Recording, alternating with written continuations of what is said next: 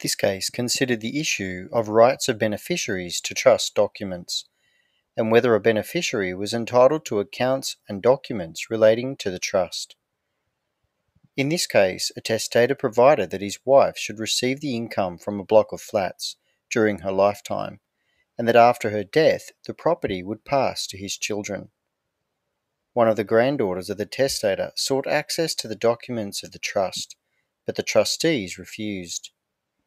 The beneficiary sought an order that such accounts be produced, but the trustee argued that these documents were confidential, and that the beneficiary had no interest in them. The central issue for the court, therefore, was whether or not the beneficiary had a right to inspect such documents. The court ultimately held that the beneficiary did